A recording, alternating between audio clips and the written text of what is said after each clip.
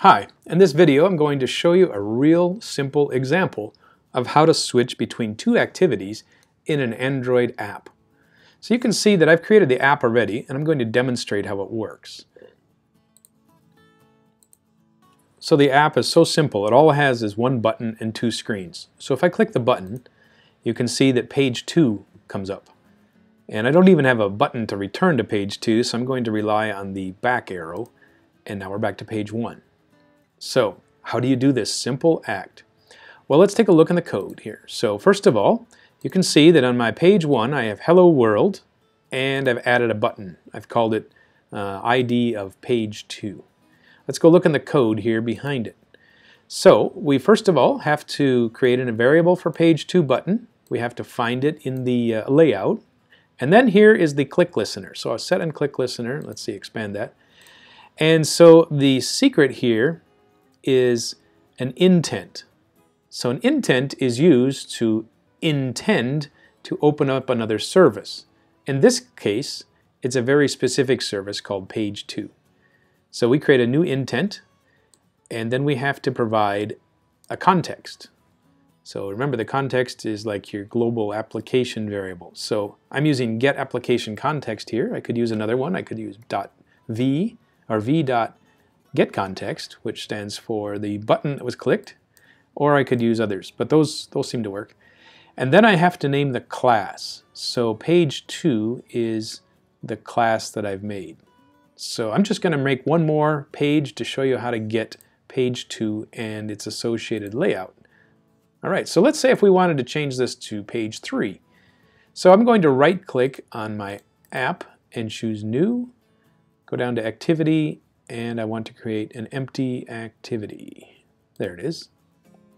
Okay, so I'm going to call this activity as XYZ.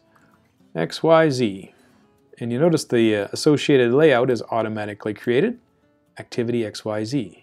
So I should create two things. I'm going to create a class and an XML file. Go ahead and finish. Okay, we'll let Gradle do its building and everything. And so it settles down and I have XYZ. And then in my resources folder and layouts, I should have a new XYZ activity. So let's go and double click here.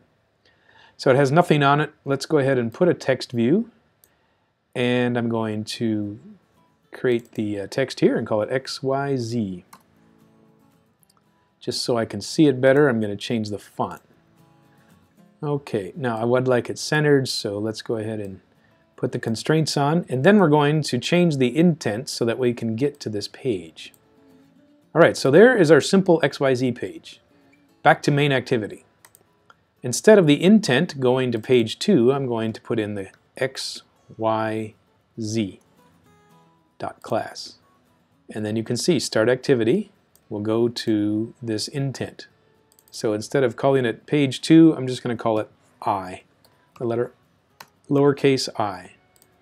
And then here I put lowercase I. So there's no magic in the name of the intent, but it does have to be called here in start activity. So let's restart the app and see if this works. It should go to page XYZ. Okay, so we're ready to run. Now we're at the Hello World page. I click the button and I switch to the XYZ page. So right now there's no way to get to page 2 on my app. I'd have to build another button to do that. Now this is called an explicit intent. So explicitly I'm telling it the only page that you can go to in this case is XYZ. There's another class of intents called implicit intents.